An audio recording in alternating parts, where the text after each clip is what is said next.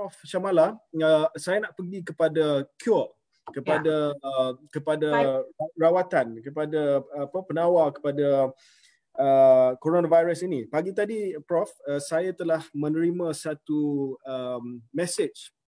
Saya nak baca message ni kepada rakan-rakan di media sosial.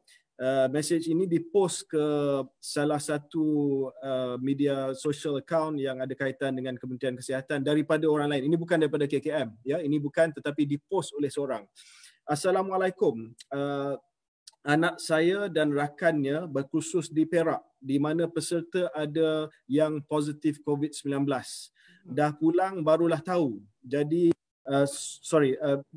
basically dia pulang, dia pergi 3 hari tak datang, dan dia demam dan sakit tekak. Rakannya lagi teruk, dah mula sesak nafas.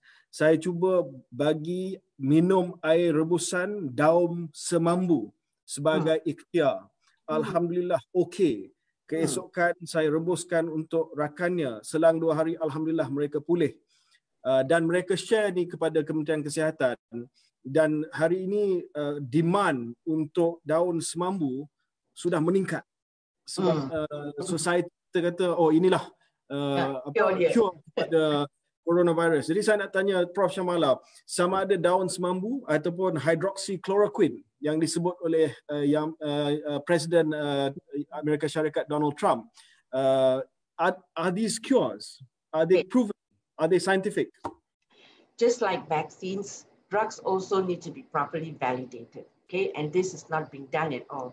When there is no scientific evidence to show that the drugs specifically against the virus or these herbal products, okay? There are so many herbal products that are out there and people proclaiming that they are good. First of all, remember, to ensure that they will work, there must be scientific evidence to show that it directly attacks the virus. And that has to be done in proper experiments. And most of the time when you read about this, there is no evidence.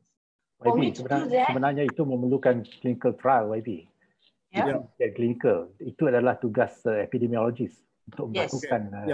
I think so too. Yes. All right. Okay.